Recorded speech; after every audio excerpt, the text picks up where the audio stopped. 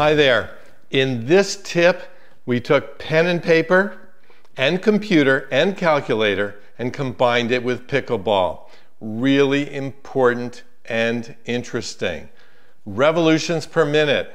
We used high-speed camera action to determine all the data in this series. And we used the Pickleball Tutor Plus that can feed with backspin, flat, and topspin to get a consistent ball so that we could eliminate all the variables, or as many variables as possible. So the tip that we're going to share right now is really interesting, and it has to do with the revolutions per minute, or the RPMs, of topspin before and after the bounce, of flat before and after the bounce, and backspin before and after the bounce.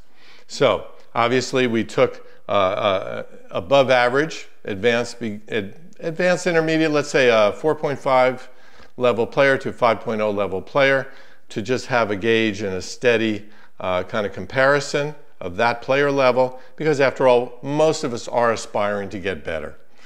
That's a given. All right, so topspin. The inbound spin, incoming spin, and this was a top player performing this, was 1,475 revolutions per minute, or RPMs. And coming off the bounce, after the bounce, when that topspin is coming in at 1,475 RPMs, after the bounce, it sped up to 1,875. It was an increase of 21%. Really interesting. A flat ball, however, is very different. 0 RPMs going into the bounce, and then, as we've discussed in other tips, after the bounce, it's going to have topspin. How much? A surprising amount. It ended up with, after the bounce, 950 RPMs. 950.